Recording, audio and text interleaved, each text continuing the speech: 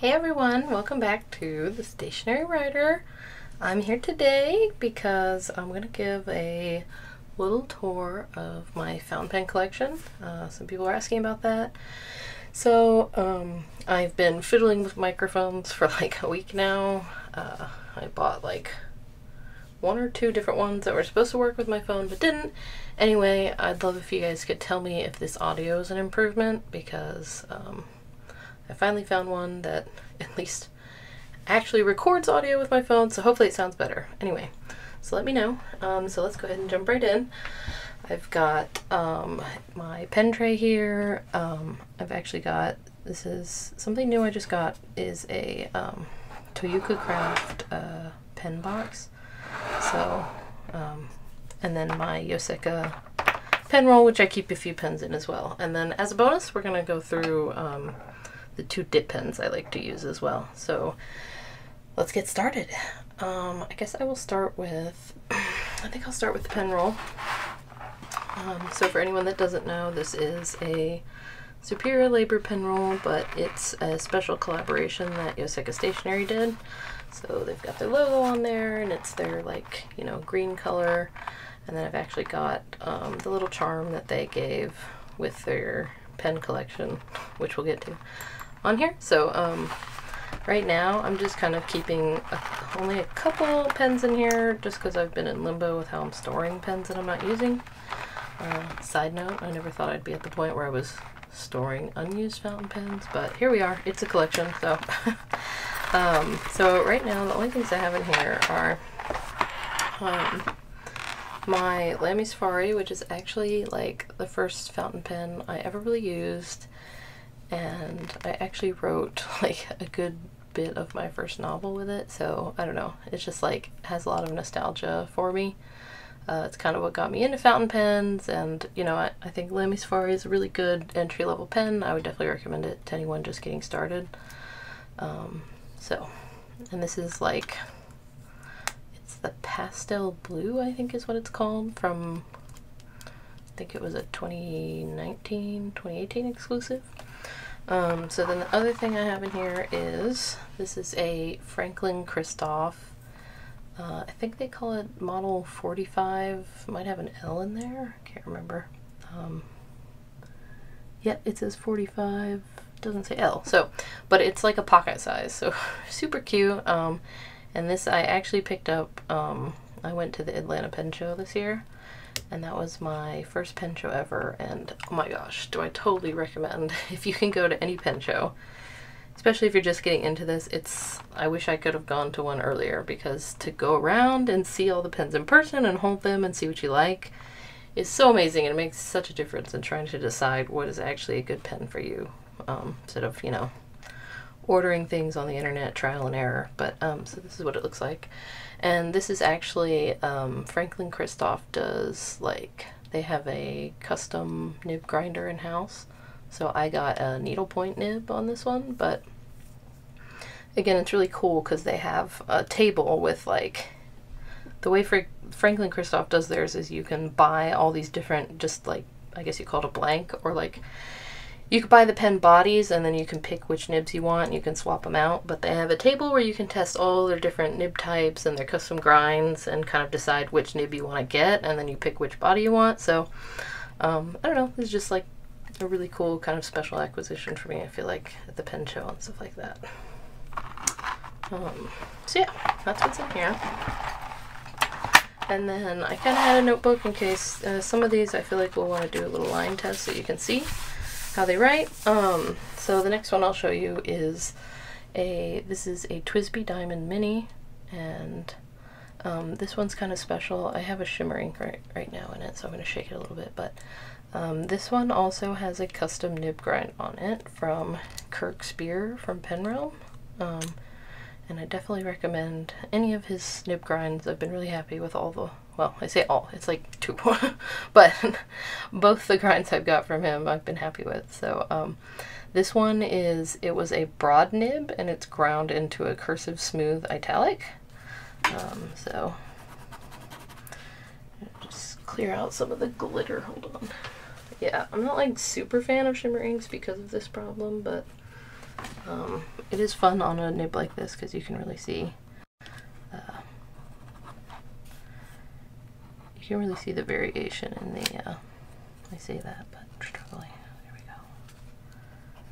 So you can see how it kind of has like a wider downstroke and a thinner cross stroke. I think that's how you explain that. And cursive italic grinds are really for people who like to write cursive. So I'm a big fan. I have another cursive italic grind from him because I do like to write cursive when I journal, and so and it's interesting because depending on which nib size you start with and then grind down into, it'll have, you know, a little bit different effect. So that's kind of how that looks. Alright, so next we have my two Pilot Decimos. So Pilot makes a pen, it's called the Vanishing Point, and then they make a Vanishing Point Decimo, which is just a little bit slimmer of a body, I believe is how you describe it. This is literally Vanishing Point, so it's a click fountain pen, which is pretty unique. There's only a handful of this type of pen in the fountain pen world. I think Platinum makes one, and I know Jinhao is kind of making a dupe for it as well, so pretty unique. I'm a super duper fan of these. I've actually been using Decimo for a while now. I prefer smaller, lighter pens, thinner pens. I have small hands. And then these two happen to be Japanese exclusives that I kind of like hunted down once I became a fan of Decimos. So this one is called, I believe, Emerald Green. And they did a series called like 20 Colors, I think. And these are really cool because they have this like brushed finish. Hopefully you can see that pretty well. And I was like kind of surprised that it's actually really smooth to the touch, even though it kind of has that textured look. So it's very unique. And then this one I believe is called Soft Mint. And I found like this one I was able to find on Mercari Japan. I used I think it's called Buyee, B-U-Y-E, Buyee, which basically you can buy off these Japanese platforms and they'll help you get it. And it's pretty, like, it's actually more affordable to do that because when you try and buy these special editions off like eBay here in the US, people are like way overcharging for them. So that was an exciting find, and this one I actually found on PenSwap on Reddit. Someone was selling, so really good place to look for people selling pens. Okay, before I get into Sailors, I will just show this one. This is I believe it's called Platinum Kanazawa, but this is like it's like a entry-level Maki-e kind of thing.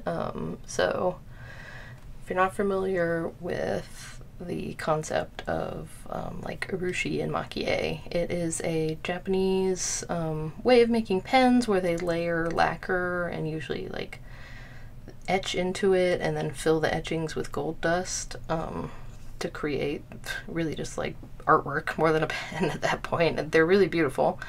They're also really expensive.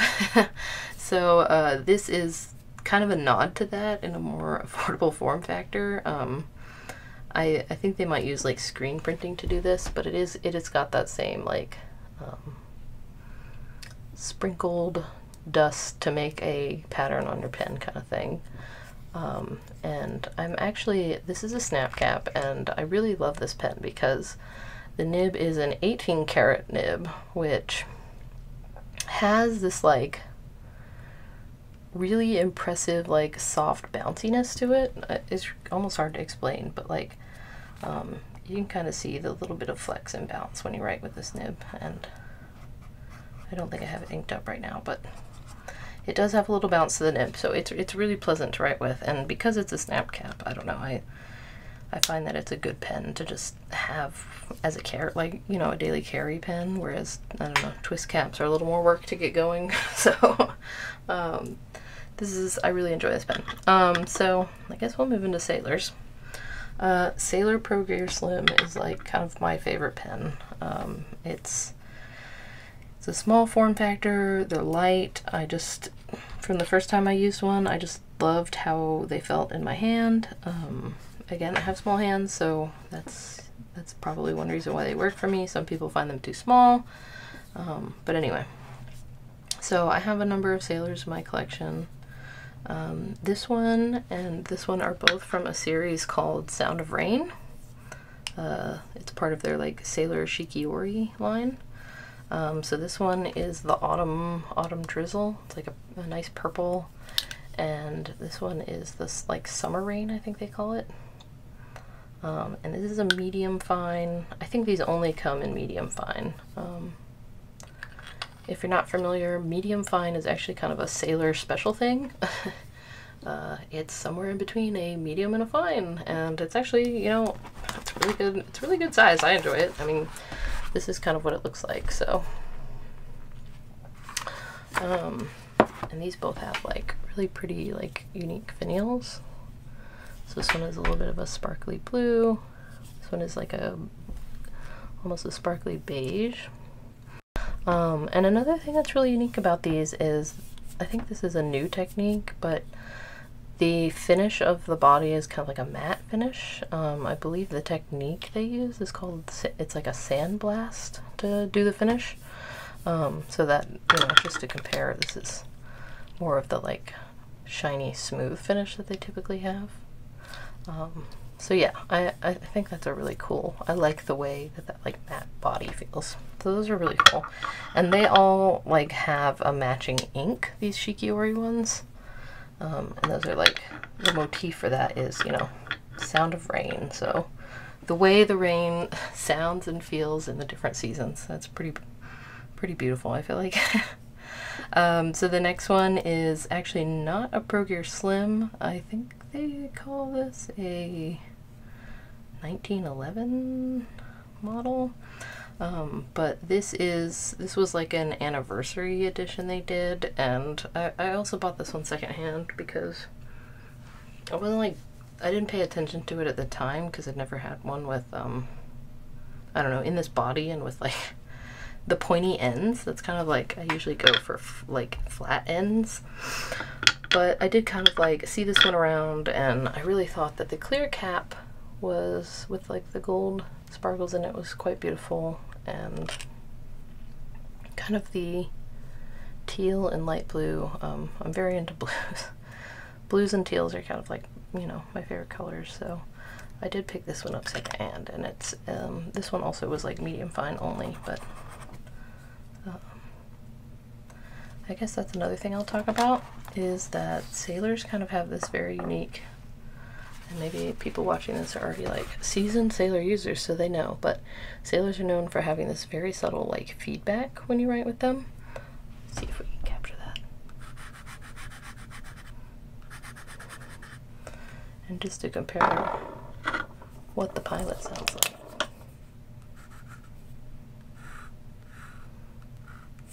So it's a very subtle thing, but some people really love it, some people don't. Personal preference. I really enjoy it personally. So yeah, let's see what's next. So next is my these are the Yoseka special editions that they've done over the past couple years. So they basically made a pen for each one of the characters in their like, I guess Chinese name is the way to describe it. Let me see if I have. So like, this is their Yosen Ja. That's how you write and say Yoseka in Chinese. And so basically for each one of these characters they made a pen. So they had Their Yo pen, which is what is on the finial, is their origin pen. So that is their like Yoseka Green, and that was the first one they came out with. And then their Sen pen they called Refresh. So it's this really beautiful blue with the peachy pink finials, and this Sen on the finial. And then controversy time, the one that just came out this year actually is their Home pen with their Ja, I believe I'm saying that correctly, I'm not sure. Their Home pen, which has the clear cap and the like creamy coffee colored body. But the big drama with this pen is that Sailor made it wrong. It was supposed to have the like gold trim, which Sailor has 3 different types of trim, but the like, you know, yellow gold, this is on this pen, is what was supposed to be on this pen. So Sailor makes yellow gold, they make the silver rhodium trim, and they actually make a, I guess you would call, people are calling this like champagne gold, but it is a lighter gold. It does exist on other pens, which we've all learned in this process. So the original pen design was supposed to be the yellow gold trim, and it was supposed to have a 2-tone nib, which, let me just show you. That is a single, it's all the same color. Let me show you, I think this one has the 2-tone nib. Yeah, so that one has yellow gold and rhodium, 2 different colors. So that's what this pen was supposed to have. Sailor made it wrong, and there's been lots of drama about it, but Sailor is apparently going to make it right. So ultimately people can either keep the pen as it is with like a little bit of a credit, since the 2-tone nib is, you know, an extra cost in making it, I guess. Or you can send it back and have it repaired to the original design. So, you know, I think it's pretty cool that they're giving people options, because I know a lot of people were just happy with how the pen looked like this. You know, I think that ultimately it probably kind of sucks for Yoseka to kind of have 2 versions of this pen out there that they designed, but not the end of the world. Personally, I'm actually planning to send mine back. I liked the original design with the gold trim and with the 2-color nib. And, you know, I'm obviously a Yoseka fan, and I collect all their stuff, and, you know, aside from preferring how the original design looked, I want to have the pen that they wanted in the world, that they designed. So, I don't know, that's my take, but no shade to anyone that's keeping it. I don't care either way, but that's my decision. Okay, so those are my little Sailor pens, my Sailor Yoseka pens. I'm going to set this aside. We're going to get to that one. I guess I should show the nibs on these, because I do have some different ones. So let's get a fresh page going here. So I actually have a broad nib in the Refresh pen, which is pretty unique. I feel like probably want to show how that looks. So I think that the broad nib Sailor actually writes really well. It's a really good nib. And then I did just get a medium fine in this, but when I send it for repair, I'm actually going to switch to a zoom nib, because I've never tried a zoom nib from Sailor, and it's kind of a unique nib that they make, so I'm going to give that a go. This one I actually got, this is my other custom grind that I was talking about, so this one's a medium nib, and I had this one ground to a cursive italic, so...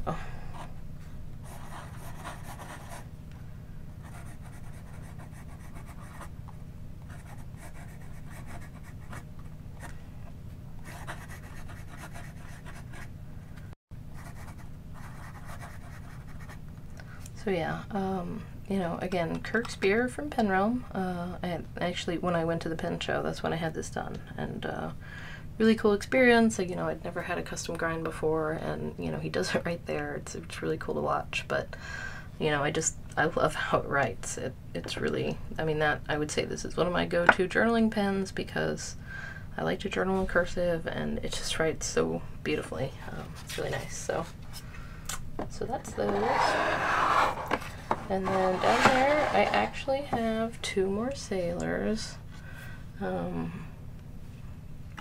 The first one is, so this is the Dragon Palace, and this is actually the first sailor I ever got, so, and I bought it from Yoseka, so a lot of nostalgia here as well, and looks like I did get a medium fine, probably because I was curious, so a lot of writing has been done with this pen, and despite having a lot of special editions, I still really love this pen because this is like my color. I love this minty green color, and I would say there's this like concept to breaking in a pen. It's not inked right now, but that I feel like maybe all pens are like this, but I feel like sailors are especially like this, which some people I think are salty about because they think a pen should be perfect out of the box. But this isn't a matter of perfection. This is a matter of like loving a pen and using a pen, and the more you use it, the more I feel like, this is probably gonna sound crazy, but you and the pen become some kind of pair together and become in tune with each other, and I don't know, that's just how it feels to write with this pen. It's a pen that's been well loved and writes in sync with me. So and then the last sailor I have is a Bungu box design. It's called Magic of Alice. Yeah, I think that's what it's called. Yeah, Magic of Alice. And to be honest, I didn't get this specifically for the Alice in Wonderland motif, but I am a huge Kingdom Hearts fan, and I felt like this screamed Kingdom Hearts more than specifically Alice in Wonderland because it has the key on the nib, which is kind of like a keyblade to me. It's really beautiful. It's focusing. Yeah. And then the finial has this, like, to me it looks like the beginning of Kingdom Hearts 1 when you're in the room with all the stained glass floors that you essentially do your tutorial in. But so I don't know, Magic of Alice, but for me it's a Kingdom Hearts pen. I think it's really beautiful, and you know, Alice in Wonderland is in Kingdom Hearts, so it's not like way out there, but this is a really cool pen, Bungu box. So those are all my sailors, and you know, I'm not really planning to buy any more sailors. I think I have more than enough, to be honest, and I don't know, after this whole thing with Yoseka's pen, I don't know, I'm sure I'll knock on wood in a year that maybe they'll come out with something cool, but I feel happy with the sailors I have. You know, I really wanted to support Yoseka and get their last one in the trio and have the collection, so that's kind of where I'm at with that. Anyway, okay, so the last fountain pen I have is kind of a newer acquisition. It's in Esterbrook SD. I think it's called the Pattern. You know, I'm like new to what Esterbrook does, to be honest, and I only bought this for one specific reason, which I'll explain. I think it's called Nouveau Blue. I'm not even like super keen on this like tortoise chip pattern thing. You know, I don't know. It looks like out in the world it looks good, to be honest, because it's not super like jarring, but when you're under bright light I find the chip thing is almost a little too intense. But anyway, I bought this specifically because it has a very special nib. It's called a Techo nib, and it actually says Techo in the Japanese characters. And this nib is made by CY from Tokyo Station Pens, and he does a lot of like custom nib grinds, and he's really well known in the community. I've never been able to get a custom grind from him because he's usually at like SF Pen Show, which, you know, is too far for me, but so I was very keen to try this out. And basically the concept of this nib is that you can make a bunch of different line variations depending on the angle you hold it. So like a really low angle is going to be a very thick line, and then as you increase the angle, the lines are going to get thinner. And then lastly, you can actually flip it over and write with it flipped over with a very fine line like this. So you can pretty much go from broad to extra fine with one nib, which is like crazy cool. So I think this is a really fun, really cool pen. Super duper enjoy, you know, writing with it. I mean, I think the big appeal is that you can go from, you know, writing tiny in your Hobonichi Weeks, but you can flip over to your traveler's notebook and make a big heading and then start writing in a more normal size. I don't know. So very cool. So yeah, that is Esterbrook with a Techo nib. So yeah, that is my fountain pen collection. And I thought I would just finish off by showing two of the dip pens I use. I get a lot of questions about this one in particular. So this is a Kakimori nib. It's a brass nib that they make, and this is just, I never take it out, but here we go. Let's see if it'll pop out. This is just like a nib holder. You can get a lot of different kinds of these. Mostly this is the thing you want from them. So it's like a brass nib, and it has all these little slits to hold ink, which is pretty cool. But this actually has the same concept as the Esterbrook we were just talking about, where you can hold it at different angles and get different line variations. And so this is like really good for swatching inks, I feel like. So the way I usually swatch inks is kind of like, I try to get kind of like show what it looks like in a broad versus fine, but you can also get like a good wash with it as well.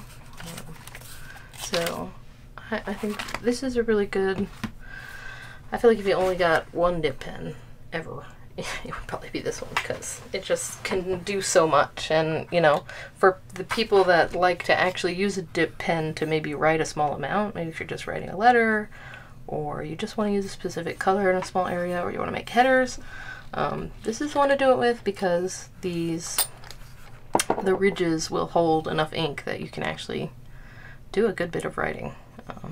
So yeah, dip pen, you just dip. And again, I love how you can take a very wide angle and get a good wash with the ink. Then you can have that line variation all the way up to like a very fine line, I feel like.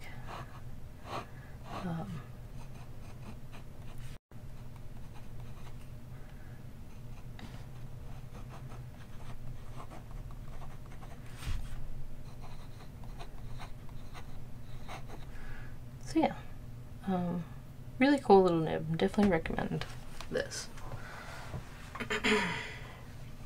And then I didn't prepare myself very well for this, but I have one other dip pen that I'll talk about. And let's see.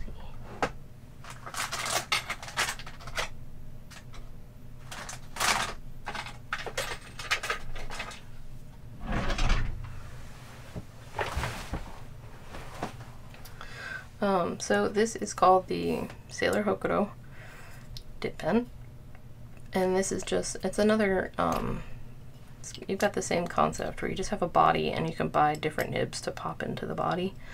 So I have two, and they're so cute. They have the little heart on the feed, which I think is just adorable.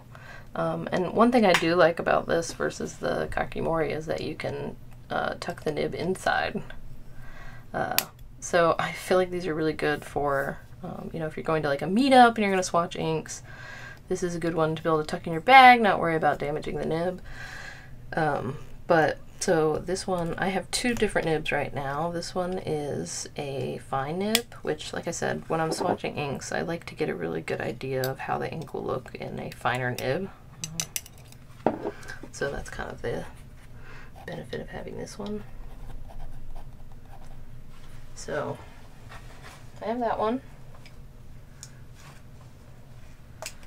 And then I have this one, which is really cool. It's called a Fude nib. so it's actually kind of upturned at the end, which is, I guess, what a fude nib is. But I think this is kind of more of a calligraphy style nib. But this one you can also get a little feed to attach. Not sure how easy it is to show that, but basically that just lets you hold a little more ink, because the fude nib is going to write, use a lot more ink, write a bit more broadly, so if you add the feed you can get a little more out of it. But I'll show you what that looks like.